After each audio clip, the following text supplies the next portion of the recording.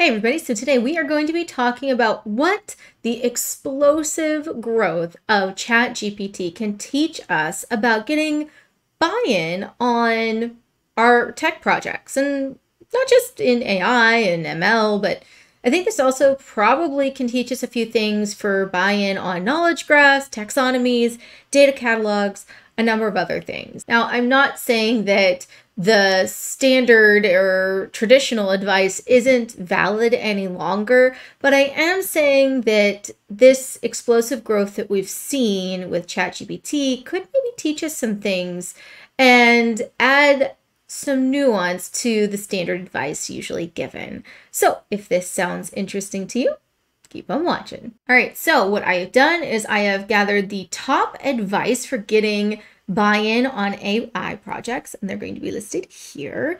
And as we go, I'm going to use ChatGPT and its growth as an example that we could look at this advice and see which of these pieces of advice proved out and which did not, or maybe did but with a twist. I want to first start out with one theme that I noticed with buy-in advice was the buy-in, and I think this covers a lot of the sub-bullets that we're going to go over in this video.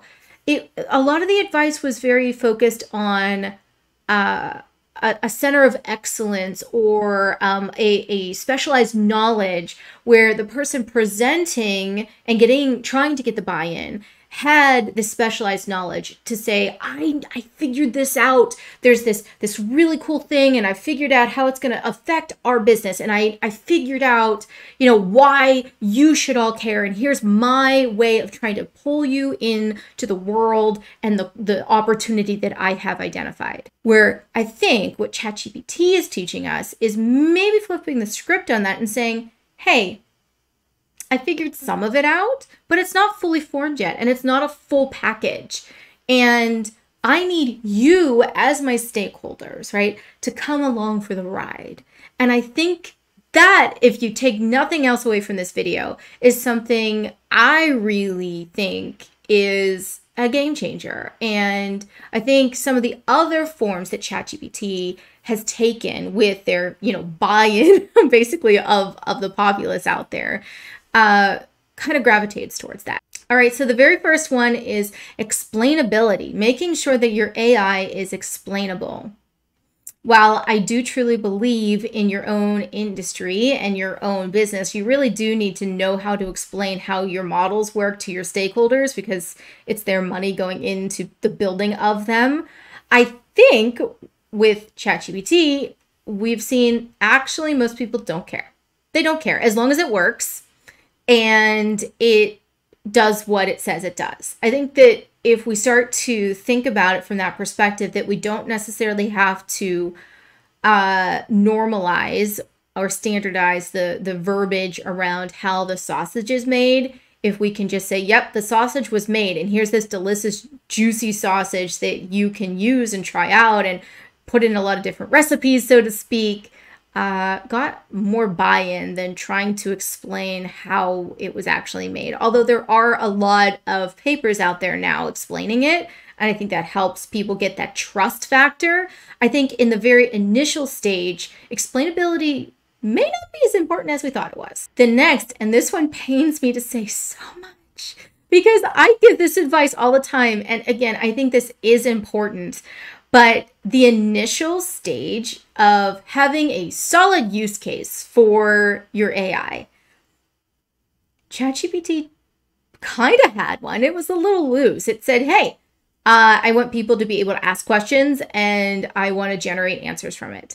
And I want it to be a back and forth exchange. That was really it. So I think that we do need to continue to make sure we have solid use cases for our AI, especially when you're trying to get buy-in. But I think, again, it doesn't need to be a fully formed package. I think that what ChatGPT has shown us is you give the semblance of a main use case, and then you release it to the wild. And in your own organization, that would just be sending it off to those in your organization or even a subset of your customers to play around with And what I've seen is so many people have come up with their own use cases for ChatGPT. I've seen people using it to test how well it creates its own recipes for cooking, or I saw one person asking it to give them advice on how to do their makeup. I saw another person trying to ask about their financial portfolio. Now, I don't think you should just agree with all of those things and just jump in and take it for face value that it's all accurate, because we all know it's not. But I think giving the baseline of what does this thing do, and then letting people's creativity and their understanding of the business and their understanding of the use cases actually develop organically actually proves out a lot more value to this than sugarcoating it into one specific package that you've decided on. Now that goes into the next aspect, which is accuracy. We want our model to be, 80% accurate on everything, or 90, or whatever percentage you want to have on accuracy, or F-score, however you're defining it. You don't want to necessarily release a model that's bad and it's not accurate, but ChatGPT isn't always accurate. And I think, dovetailing to the previous point, because people are using their own use case, that means they're drawing from their own experience and their own knowledge of that use case. So they can tell when it's wrong. And actually that's an amazing thing, because then you have your feedback loop already, right? Like you can tell what people are interested in, right? In their use case. You can tell what is accurate or not, because those folks are usually well-versed in their use case. Again, that's not always a blanket statement. So you definitely want to still have all of your checks and balances in place. You want to have true feedback loops and your accuracy cutoffs and all of those things. But I think that because people are looking at it from their own worldview and looking at how they interpret what they can use it for, they're also very good at telling when it's wrong. So with the previous example, creating a recipe, well, if you are a baker, you're going to really understand very quickly if what ChatGPT has given you is going to result in a good or bad cake. And there might be some surprises in there, right? And I think that's the other piece to this, is that surprise factor is not always accurate, but it does give more ownership onto the individual users to then see how much they can trust it at any given time and what needs to be improved. So I think what we're seeing is we don't necessarily maybe need to worry about it being the most accurate, because we're going to get a lot of feedback from folks that are using it.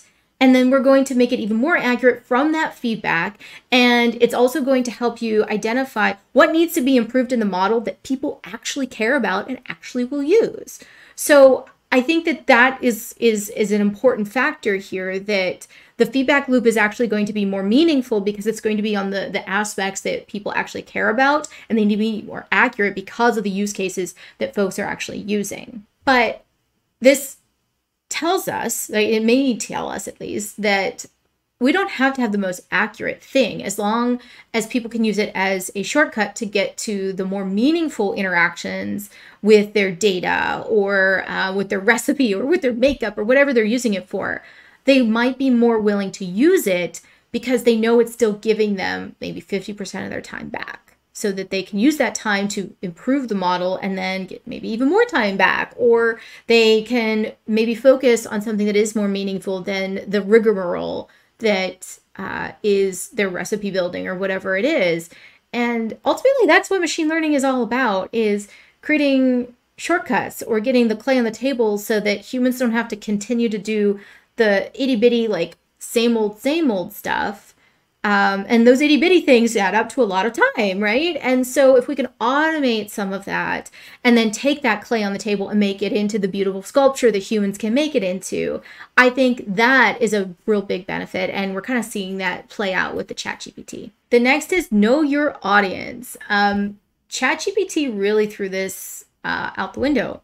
They said, here is a box, you put your question in, and things are given to you outside of that box. Now, I think there's nuances that we're starting to see with, well, maybe you can craft a better question, and that sort of thing. But I think making the access pattern to the model as simplistic as possible really opens up the audience that is using it and the audience that you're speaking to.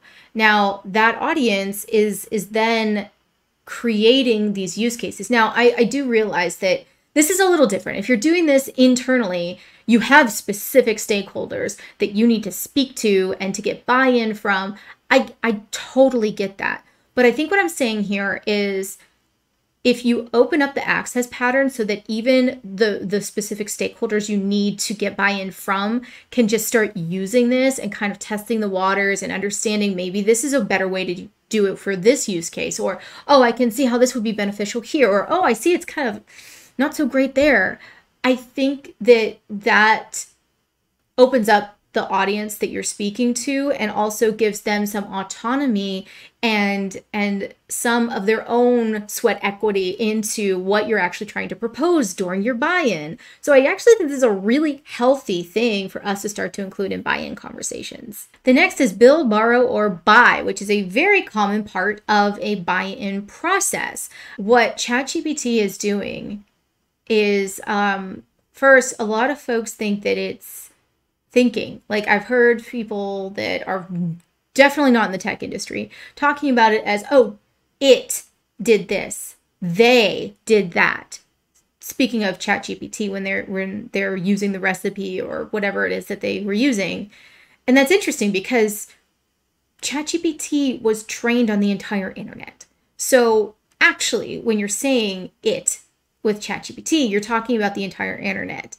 So when you are saying, well, it's going to take an army to build, well, it did. It took the entire internet to build ChatGPT. And what that also means is it comes with all of the perks and downfalls of the internet, right? And so a lot of the things that if you are building something from scratch that you wouldn't otherwise have to worry about as much, like sensitivities and maybe some offensive things or things being skewed one way or the other.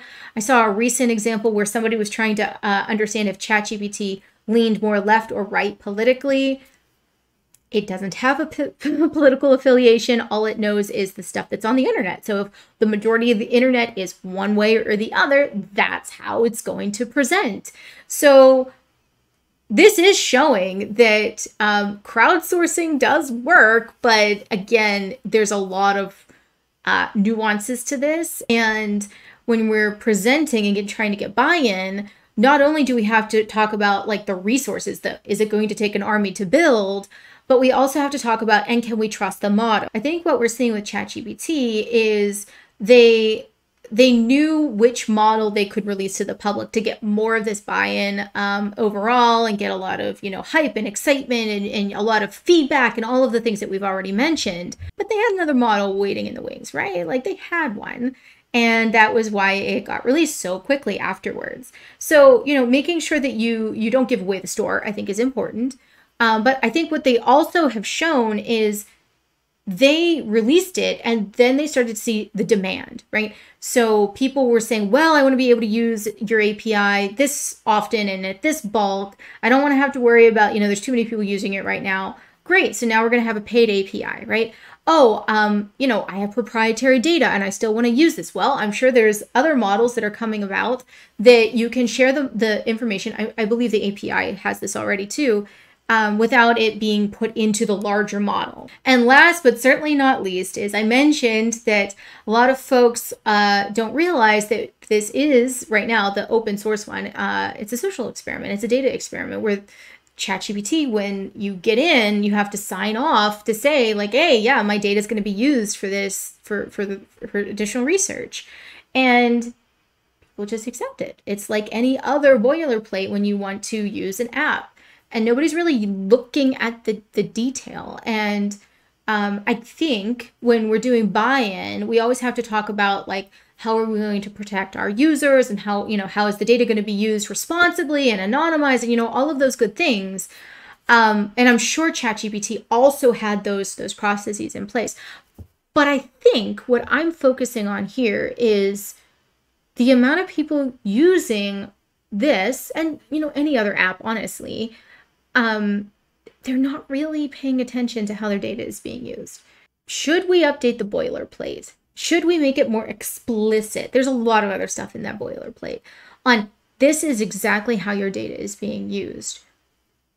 Do you want more information on what that means? I think like additional education. I know a lot of folks might push back on this and say, it's not my job to educate people. It should be on their shoulders to educate themselves.